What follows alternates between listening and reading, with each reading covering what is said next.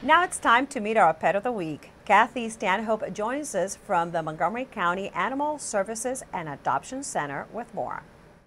Hi, this is Kathi Stanhope with your Pet of the Week at the Montgomery County Animal Services and Adoption Center off of Muncaster Mill Road.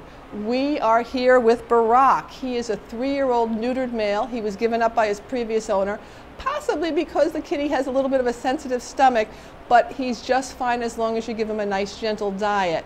He is available for adoption. He really would like to go home with you, so please come down to the shelter and visit us here. Give us a call at 240-773-5900 or visit Barrack and all his friends on the web at Montgomery County Animal Services and Adoption Center.gov.